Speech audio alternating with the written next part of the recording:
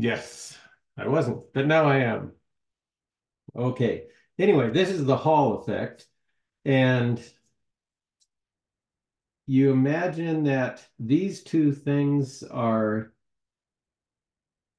flat conducting ribbons. And both of these things happen to be that. So here's one flat conducting ribbon, and here's another flat conducting ribbon. And you put these things in a strong magnetic field. So, boy, in 1879, well, they knew about electromagnets, so they could have done it with um, an electromagnet, maybe a large circular conductor with wire wrapped around it, actually a large piece of iron with wire wrapped around it, another one below. And you could have a pretty uniform magnetic field between them. But let's just imagine that the magnetic field in each case is just over some region of the flat ribbon conductor. And it doesn't have to be that big of a flat ribbon to detect this thing. So in each case, we'll have B, and it's going to go into the page. So, whoops, these are supposed to be X's. Um, so that'll be the magnetic field that's going on here. Now, their thought at the time was that, well, they didn't know what the conductors were. The atomic model of matter wasn't even settled down yet.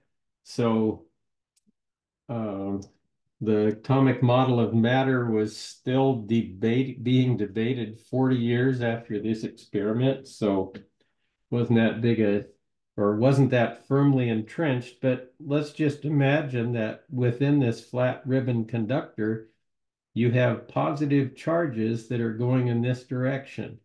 And so that's what comprises the electric current.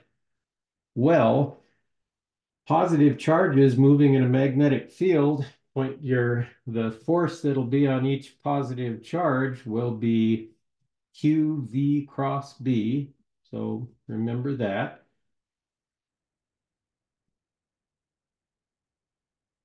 If the charges are moving to the right, V cross B is going to be up and Q is positive. So what'll happen in that case is you end up with a buildup of positive charge on the top edge of this conductor. And on the bottom, you'll have a buildup of negative charge because those positive charges left behind negative matter down here if it was overall neutral. Now, this doesn't happen forever. It doesn't build up forever, but it reaches a certain point where, in this case, there would be a downward electric field in here. And that downward electric field at some point will reach the point where it balances the magnetic force that's on the charges. And once that's the case, you'll end up with QVB is equaling to QE. And so they'll be balanced, and then you won't build up any more on there. However, if you have positive charge up here and negative charge down here, and you hook up a voltmeter to this thing, you'd register this side. This side is being a higher potential than this side. And so that's measurable. Now, on the other hand, if it's negative charges going in the opposite direction, and they didn't know which it was at the time, so if there are negative charges going in this direction, they'll experience the same thing, except for them, V cross B, V is in that direction, B is into the page, V cross B is downward, but when you multiply that V cross B by a negative charge, you'll end up with the forces on the negative charge carriers, which they didn't call electrons yet. That'll push them up to here. And so you'll get negative charge building up here and positive charge down here. And so when you hook up a voltmeter to this, you'll end up with the bottom part being at a higher potential than the top part.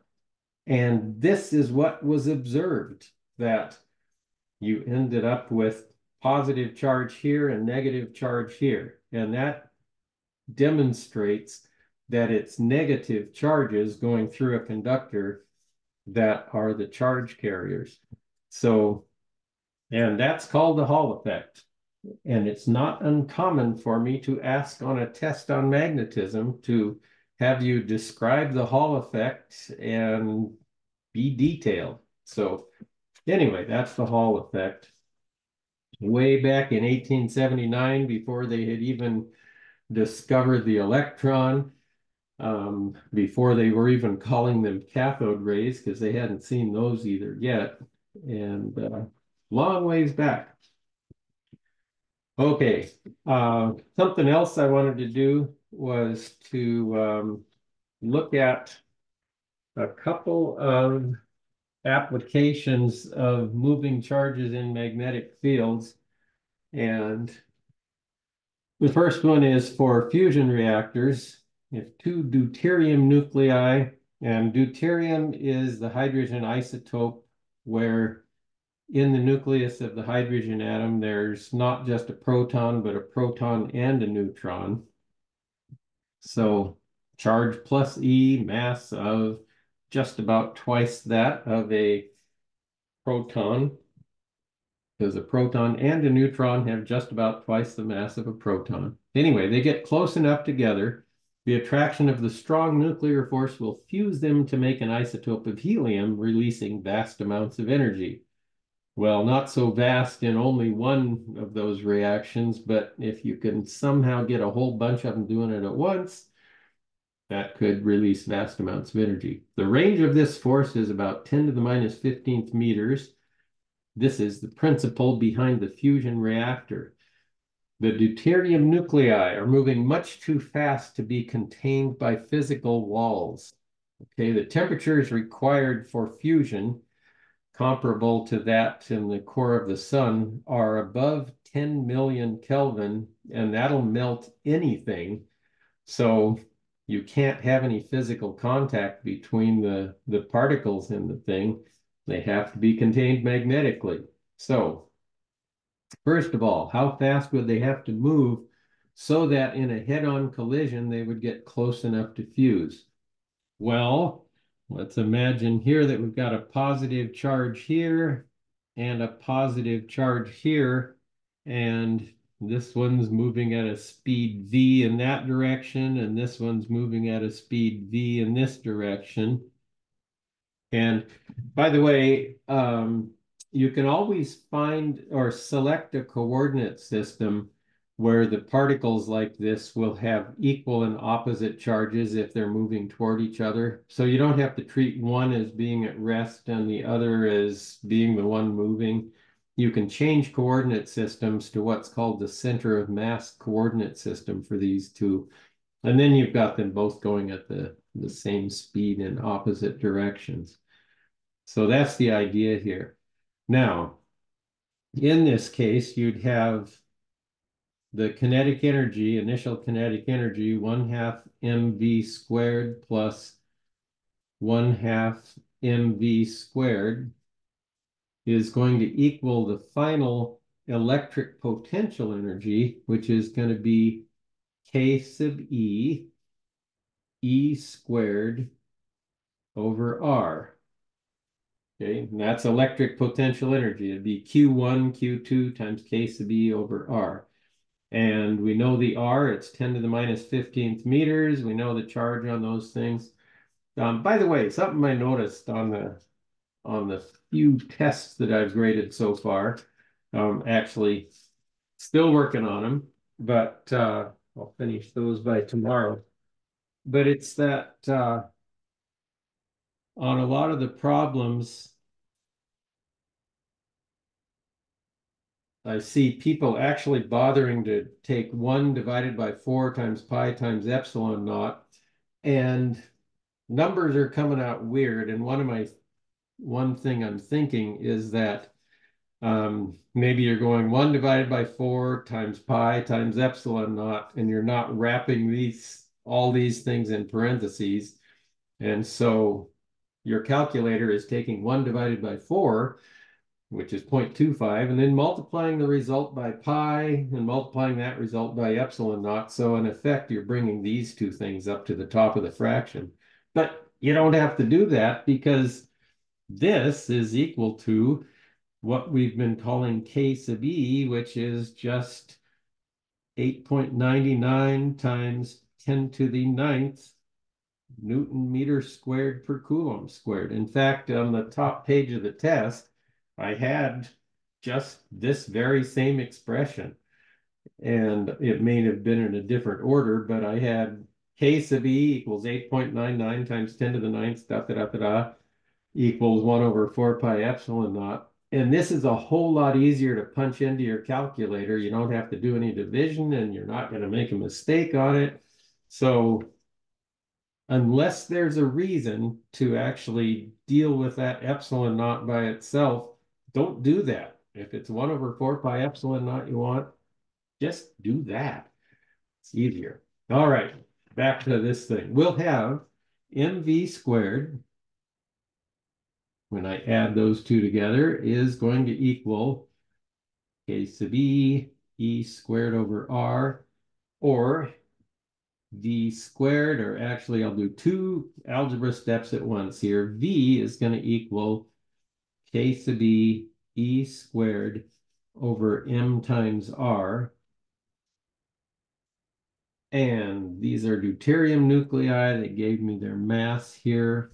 So that's what I'll have. And R is just going to be 1 times 10 to the minus 15th meters. So take a square root of that whole works. Turn on calculator first. Make sure this works out. 8.99.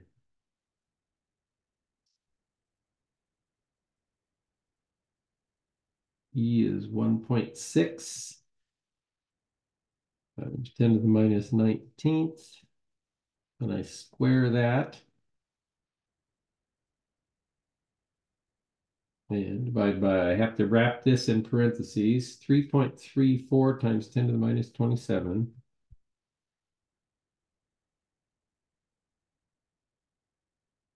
Times R, 1E minus 15. And I get 8.3.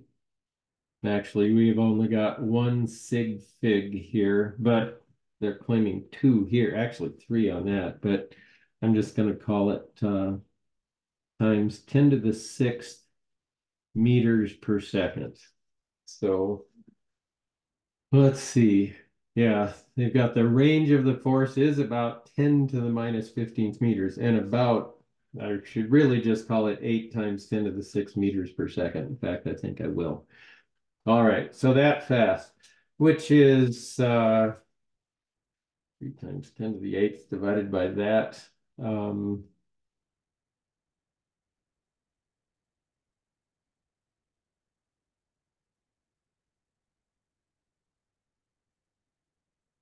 Okay, it's about 1/36th of the speed of light. So don't have to quite worry about special relativity yet. And that's something that's coming at the end of the quarter is the relativity thing. So what strength magnetic field is needed to make deuterium nuclei with this speed travel in a circle of radius 2.50 meters? So that might be the radius of whatever device, containment device, they're forcing these deuterium nuclei to travel in, which are sometimes called deuterons, by the way. Well, let's see. Let's go back to F equals QVB equals MA equals MV squared over R. And we know the radius. They just gave it to us. We'll have QVB equals MV squared over R. And B will equal, divide both sides by V, and I'll have MV over QR.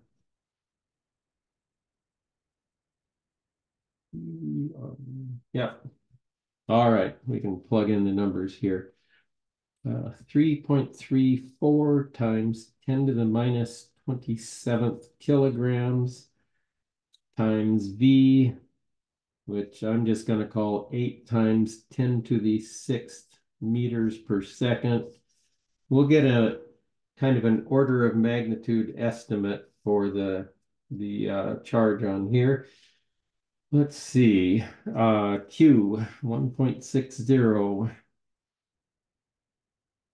times 10 to the minus 19th coulombs. So there's my coulomb. My R is 1 times 10 to the minus 15th meters. And I'm being careful to write that as 1 times 10 to the minus 15th meters, because when you see something like this, there's a temptation to just go 10e minus 15, but that would be 10 times 10 to the minus 15th meters. So don't do that. And then if I multiply top and bottom of this by 1 over seconds, take this 1 over second and put it under that, and I'll have an amp, a coulomb per second. So I'll have an amp meter on the bottom, and a kilogram meter per second squared is a Newton. So I'll have a Newton per amp meter, which is a Tesla. So getting my units all lined up correctly took a little bit of work here. So let's see.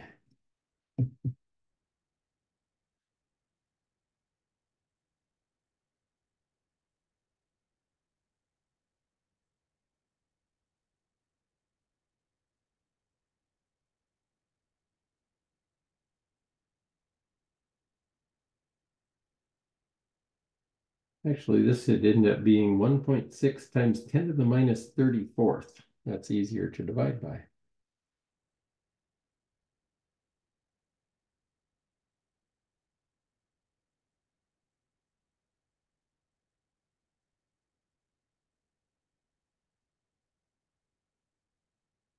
Hmm,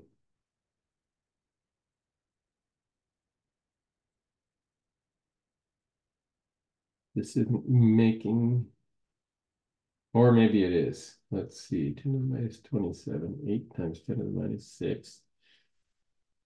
That'd be minus 21, approximately, minus 34. Yeah, I'm getting a really strong magnetic field. 1.7, well, about 2 times 10 to the 14th Tesla. That seems maybe unreasonable, although I'm pretty sure this speed is correct.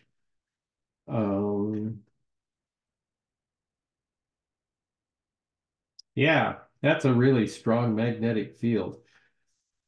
Um, hmm. Oh, wait, this isn't right. This should have been 2.5 meters. Did you guys catch that or not? That's the problem. Okay, so, all right, be suspicious when you get an answer that's unreasonable. So I think I can go back to the last thing and go, um,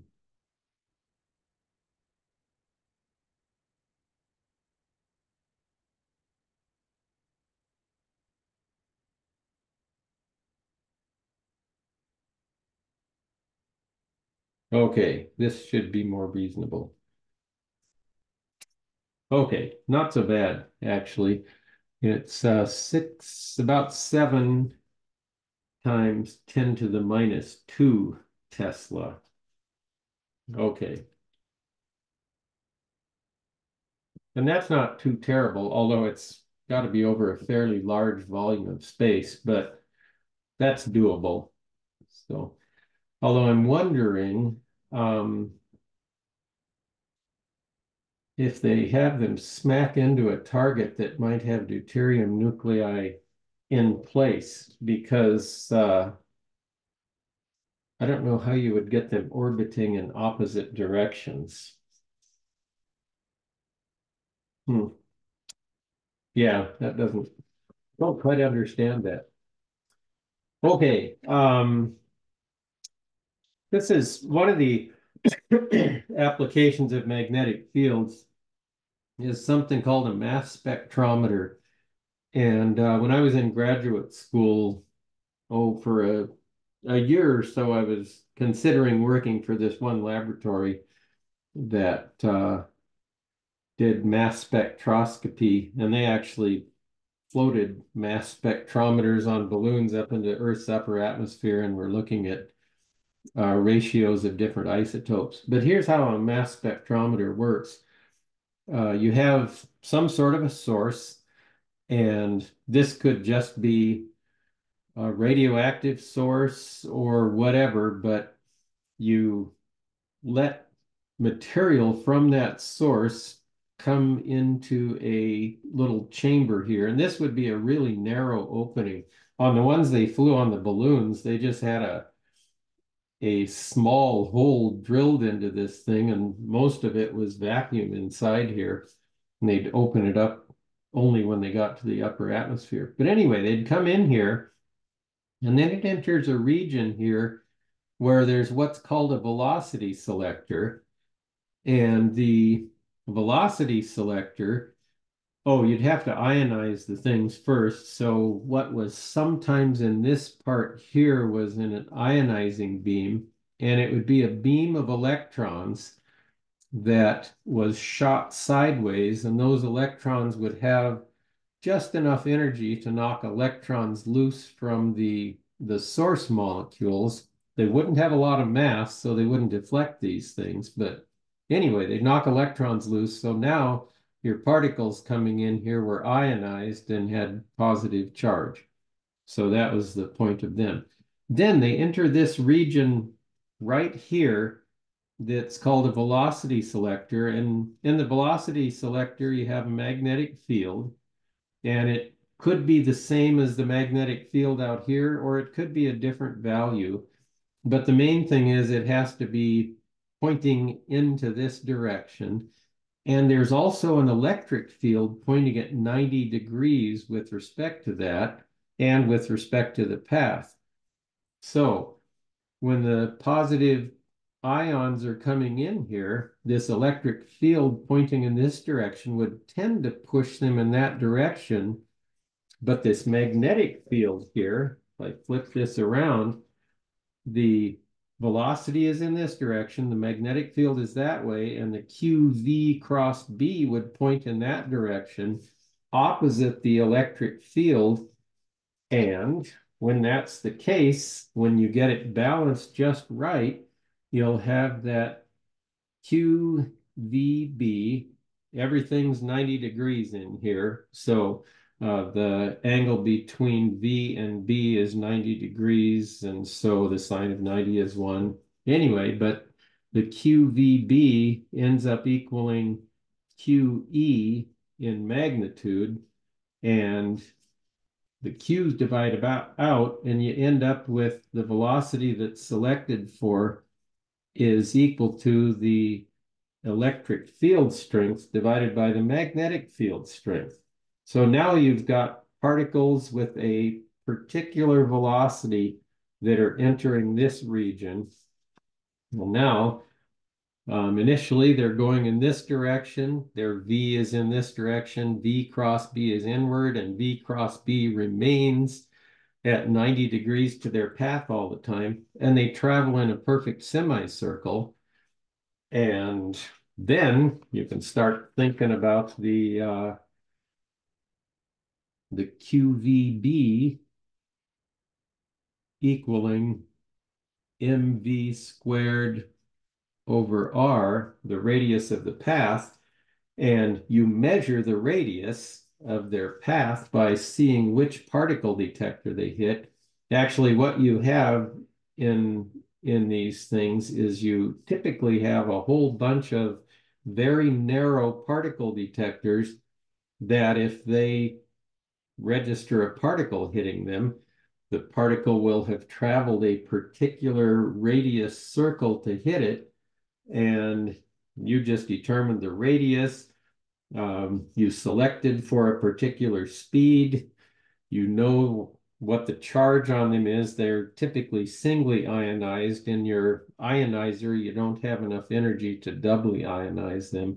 So you know what the Q is, you know what the V is, you know what the B is. The only thing you don't know in this equation is the mass of them, and that's how you determine it.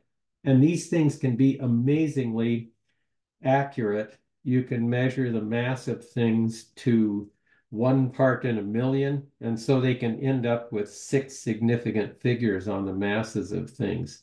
And that's how they've carefully measured the masses of different isotopes. All right, well, let's see what the problem is that they assigned about this.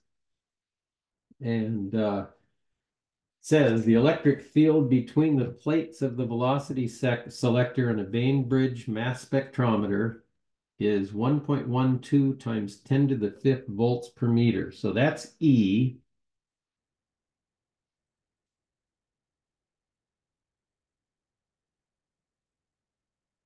Volts per meter. And the magnetic field in both regions, this region and this region, is 0.540 Tesla. Let's see.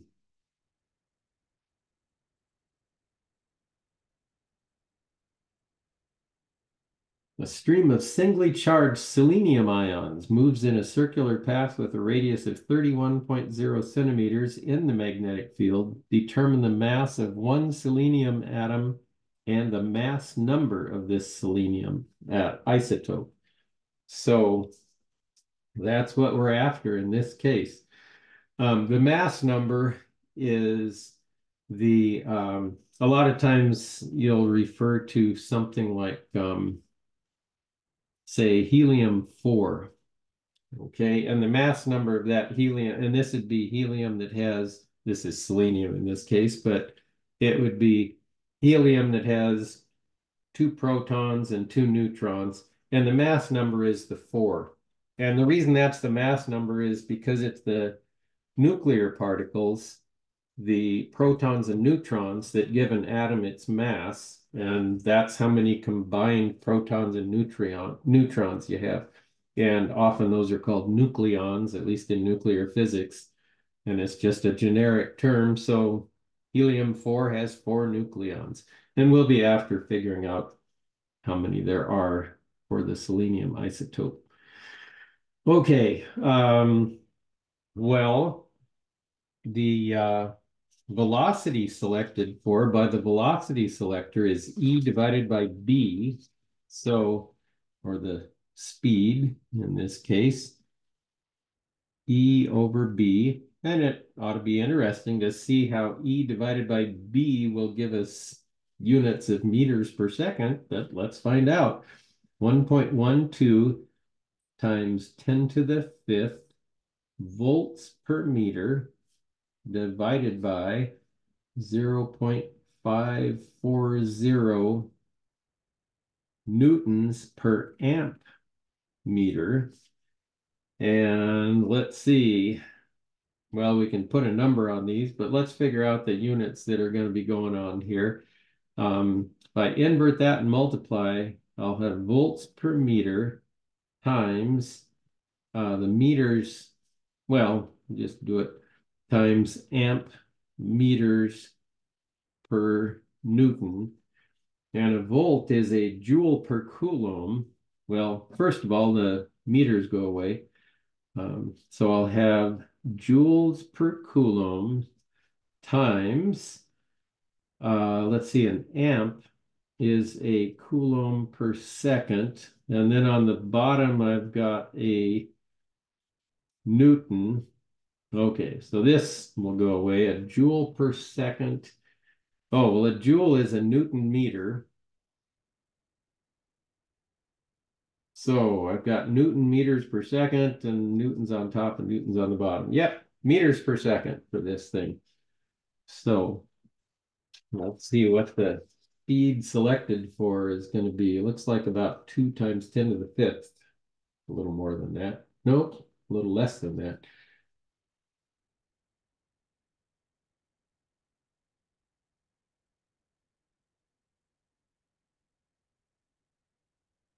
It is a little more than that, 2.07 times 10 to the fifth meters per second. So that's the speed that's selected for by the velocity selector. And once it enters, gets through the velocity selector and enters this region here, will be controlled by QVB equals MV squared over R, and we're after M in this case. So M will equal QVBR divided by V squared. Okay, which looks like QBR over V. And we'll see if that gives us units of kilograms. We will have 1.60 times 10 to the minus 19th coulombs times the magnetic field strength was 0.540 newtons per amp meter. The radius that this thing traveled in was 31.0 centimeters, which is 0.310 meters. Okay, and I can get rid of those meters, actually. They go away. And V down here, well, this 2.07 times 10 to the fifth meters per second. And the hard part that's left is trying to reconcile all these units and get this stuff to work out. Let's see. Maybe I should have left those alone. Anyway, a coulomb per second down here would give me a coulombs will divide out. A per second on top and a per second on the bottom will go away, and I'll have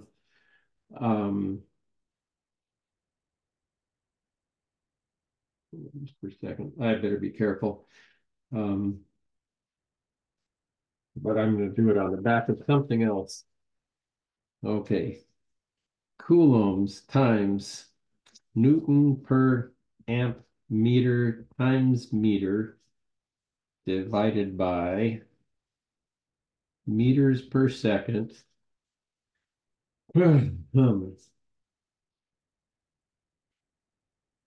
Okay, coulombs times per Newton, I'm going to write a kilogram meter per second squared times a meter. And I've still got that over a coulomb per second times a meter. And I've still got that over a meter per second. So kind of messy.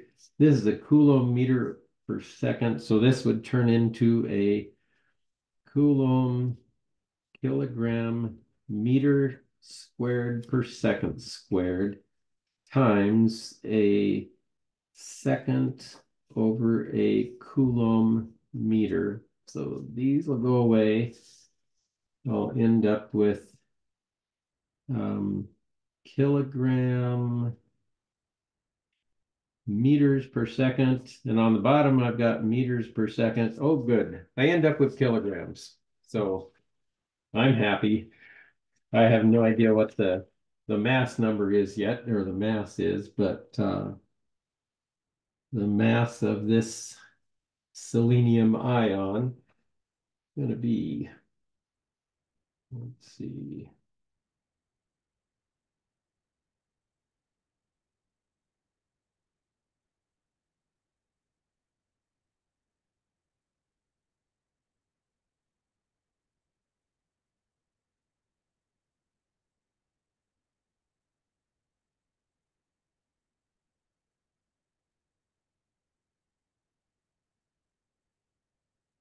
And I get about 1.29 times 10 to the minus 25th, whoops, 25th kilograms.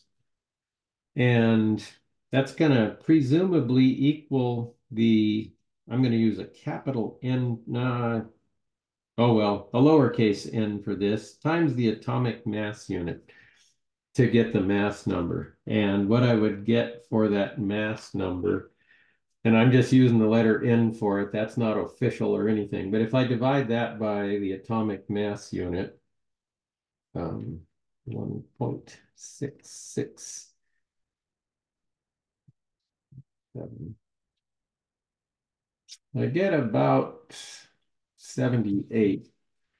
Um, so that would be about what it is. I've got some uncertainty of 2 parts in 778, but you can't have fractional numbers of protons and neutrons. And where that comes from is actually in the binding energy of the nucleus, that there's energy in there that makes a nucleus have less mass than the sum of the masses of its constituents. And that's because you have to add energy to the nucleus to break it apart.